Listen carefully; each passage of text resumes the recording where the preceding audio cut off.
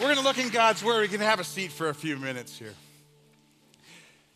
This year at our nights of worship, what we're doing is we are looking at songs in the Bible. And when you're thinking about songs in the Bible, at least for me, what I think of is I think of David. I think of David as just this wonderful songwriter. That we look at the Psalms, there's 150 Psalms, and he's attributed, half of them are attributed to him. There was ancient scrolls that were found in the caves of Qumran, and they say that he wrote 4,000 songs.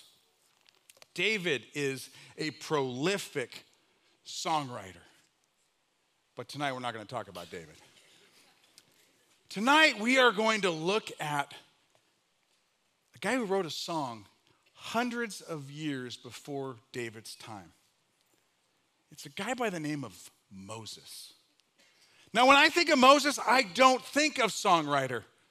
I think of Moses, I think of a baby that was placed in a basket in a river so that his life could be spared.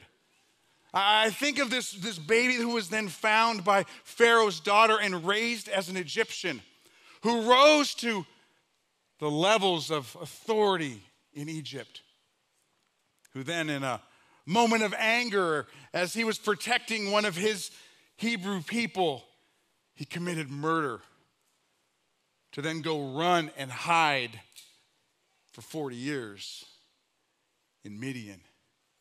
When I think of Moses, I think of this guy who was then pulled out of hiding, instructed by God to go to Pharaoh and free God's people. I think of a man who wasn't sure of himself, who didn't feel like he had what it took to do this job, who ultimately then negotiated with Pharaoh, with a little help from God and 10 plagues, to then free his people from slavery in Egypt. When I think of Moses, I think of the man who parted the Red Sea. I think of the man who came down from Mount Sinai with the 10 Commandments. I think of the man who led his people out of Egypt toward the promised land to be stopped just short of entering the promised land himself. When I think of Moses, I don't think songwriter. But we know of at least 3 songs that Moses wrote. One was just as his people crossed the Red Sea. It's found in Exodus 15. Another one called the Song of Moses in the Wilderness is found in Psalm 90. And the one that we're going to look at today, and it's even an interesting placement of it, it's found in Deuteronomy 32. We're going to look at Deuteronomy 32 today, and it's a fairly lengthy chapter of the Bible. We're not going to read through it all. I went through it and read it, and it took me about 8 minutes, and I have 10 minutes left, so we're not reading through it all. But I want to take a few little pieces out of this because I absolutely know that God wants to speak to each of us tonight. He's been speaking to me a lot in preparation, and I know that he has something for you today. Would you pray as we invite him to speak to us? Heavenly Father, as always when we gather, Lord, it is my prayer that you would change our lives, that you would open our eyes to see a new perspective, that you would show us each individually something that we need to hear from you today. We invite you into this time, praying that you will indeed change lives. In Jesus' name, amen. So we're going to read the first few verses. Starting in verse 1, it says, "Listen, you heavens, and I will speak. Hear, you earth, the words of my mouth. Let my teaching fall like rain, and my words descend like dew. Like showers on new grass, like abundant rain on tender plants. I will proclaim the name of the Lord. Oh, praise the greatness of our God. He is the rock. His works are perfect, and all his ways are just. A faithful God who does no wrong, upright and just is he." There's a lot in those 4 verses that we could dig apart, and that could take a whole lot longer than the few minutes that we have here. But what I love in that is the idea that God is faithful and God is just. The God of Moses' time, the God of Adam and Eve, the God of David, the God of the time that Jesus was around, and the God that we have today is the same. Our God is faithful. Our God is not changing. He's there. You know, we just sang about, so you're going to fail now? And the answer is no. Like, why would he fail now? He didn't fail before, and he's not going to fail now because our God is faithful. And he's the same through generations. And our God is just. He's equitable. He's fair. He demands justice. This is our God. This is the God of Moses, the God that he sung this song to. And this is the God that today we worship. This is the God that we encounter. This is the God that we follow. You move forward a little bit to verse 15. And it takes a little bit of a shift, a little bit of a turn. And we read, they abandoned the God who made them and rejected the rock, their Savior. They made him jealous with their foreign gods and angered him with their detestable idols. They sacrificed to false gods, which are not God. Gods they had not known. Gods that recently appeared. Gods your ancestors did not fear. You deserted the rock who fathered you. You forgot the God who gave you birth. I think it's so easy for us to read God's word, and especially something like this that was just thousands and thousands of years ago. It's easy to sit in judgment. It's easy to look at those people and say, yeah, you just saw God come through. You just saw God free you from slavery. You just saw God do miracle after miracle after miracle. And now you've abandoned him and you're doing your own thing. I honestly believe that there's a danger in that. There's a danger in us saying it's them at that time and not looking at ourselves. Because the truth of the matter is that we all fall short. Romans 3:23, so much more close to our time than this was. Paul, inspired by the Holy Spirit, writes, "For all have sinned and fall short of the glory of God." If we dare today to say it's not us, it's them, we miss out. It's important for us to understand that God is faithful and God is just. It's important for us to recognize that each and every one of us fall short. We'll talk about in a little bit what that means because it's so important in our setting to understand our need for a Savior. If we continue on into verse 19, we read, "The Lord saw this and rejected them because he was angered by his sons and daughters. I will hide my face from them," he said, "and see what their end will be. For they are a perverse generation, children who are unfaithful. They made me jealous by what is no God and angered me with their worthless idols. I will make them envious by those who are not a people. I will make them angry by a nation that has no understanding." There are absolutely consequences to sin. We've got to get that. We all sin. We all fall short. The title of this message is a song of refreshing honesty. Because the truth is, when we can get to this place where we are truly honest, where we are honest with ourselves, we're honest with each other, and we're honest with God to understand that we have fallen short. We recognize our sin, but we also have to recognize that our sin has consequences. Now, many of you know my story. My story is filled with many, many years of drug and alcohol abuse.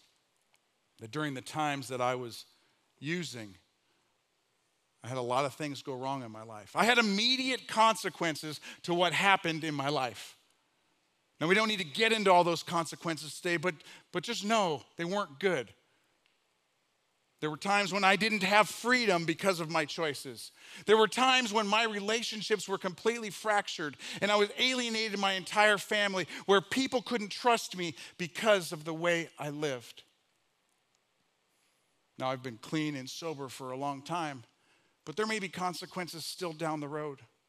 I don't know what damage I did to my body and what's going to happen to me down the road. I can hope that there isn't anything, but sometimes we just don't know. I think often in our lives, it's easier when the consequences are immediate, because sometimes when we don't see those consequences, we kind of think we got away with it. We kind of think like, maybe there is no consequence to this one. Maybe I'm good to go. Maybe I didn't get caught at that thing at work and I'm still employed. Maybe my spouse doesn't know what I did there.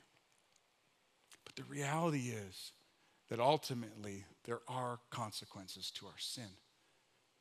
And we've got to be honest about that. I'm going to fast forward to the end of this song. We're going to go to verse 45.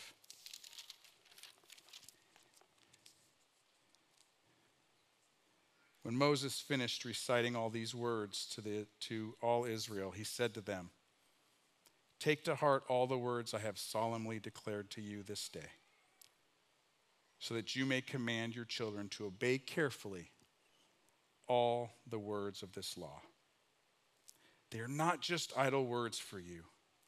They are your life." The words that Moses had in this song for the nation of Israel, the rest of the words that we find in this book, God's word for us, these are not just words. These are words for our life, words to live by and to direct us. God is faithful and God is just. We, on the other hand, are unfaithful. We sin, we fall short. That sin has consequences, some immediate, some long-term, some temporal in this world, some for all eternity if we don't get forgiveness through Jesus. One of my favorite passages in all the Bible is Lamentations 3:22 and 23. It says, "Because of the Lord's great love, we are not consumed. His compassions never fail. They are new every morning. Great is your faithfulness." God, our faithful God and our just God, he wants us to come back to him. He wants us to have a conversation of refreshing honesty, to say, "God, I have fallen short. God, I haven't lived the way you want me to live. God, I confess my sins and I turn back to you." 1 John 1:8 says, "If we claim to be without sin, we deceive ourselves, and the truth is not in us." I think most people would say that they sin. They go, "That's not me. I don't ever claim to be without sin." But I actually think there's a little bit of nuance to that. I think if we hide or don't admit or don't confess certain sins, I believe it's the same thing. I believe that we indeed deceive ourselves, and the truth is not in us. But as God is faithful and God is just, we read in the next verse, if we confess our sins, he is faithful and just and will forgive us our sins and purify us from all unrighteousness. That's what God wants from us. And the reality is that this is new each and every day. And the fact is, you don't have to wait till the next morning. Here and now, right now, tonight, whether you're here on campus or you're at home, or you're in a hotel room somewhere on a business trip, or you're watching this down the line after the fact, right here and right now is an opportunity to have a refreshing, honest conversation with God. To admit the areas where you've fallen short, to confess those to God, to ask for his forgiveness. We are going to have a time of communion.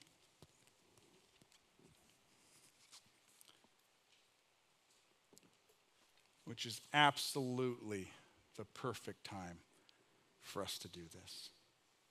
We often look at 1 Corinthians and what Paul says there about communion.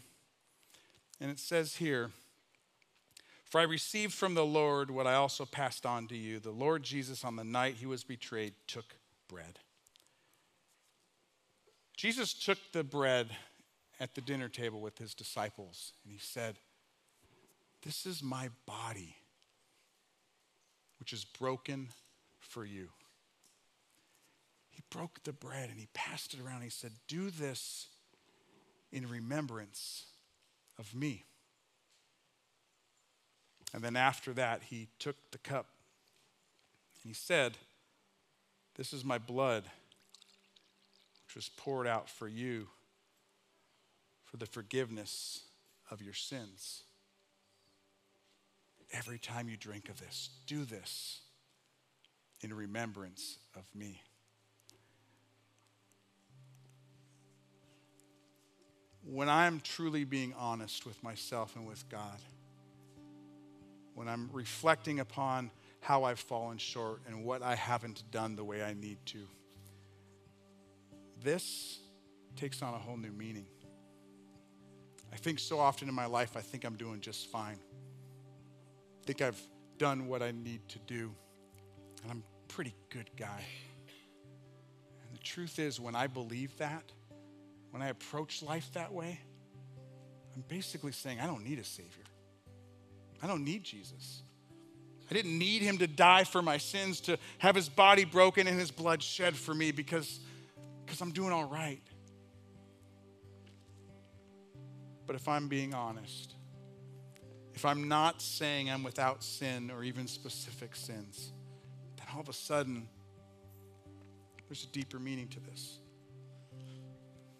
Paul writes in verse 28 of 1 Corinthians 11, "Everyone ought to examine themselves before they eat the bread and drink the cup." I want to invite you right now to spend a few minutes as the worship team is leading and playing some music to examine yourselves, to take this time to connect with God, to ask God to reveal to you as an individual those areas in your life that maybe you've fallen short in.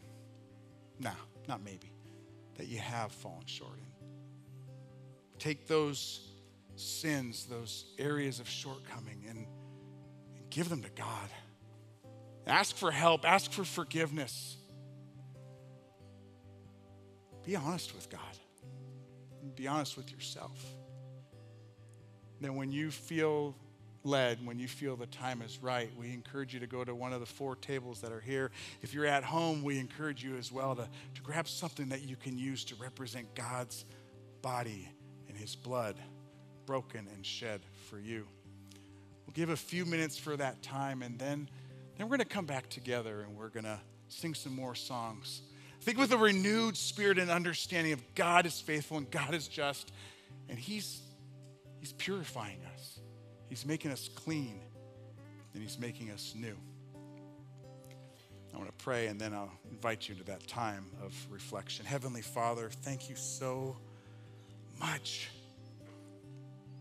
for your faithfulness and your justice and your love. So great that you sent Jesus to have his body broken and his blood shed for me and for every other person in earshot. Lord, you want everyone on this planet to know you and to come to faith in Jesus and then to live it out. Lord, we invite you. I invite you on behalf of everybody listening. Would you show us those areas where we've fallen short? Would you stir in our hearts a need to confess it, to ask for your forgiveness, and at least in that area of our life, to start anew. Speak to us, we ask in Jesus' name. Amen.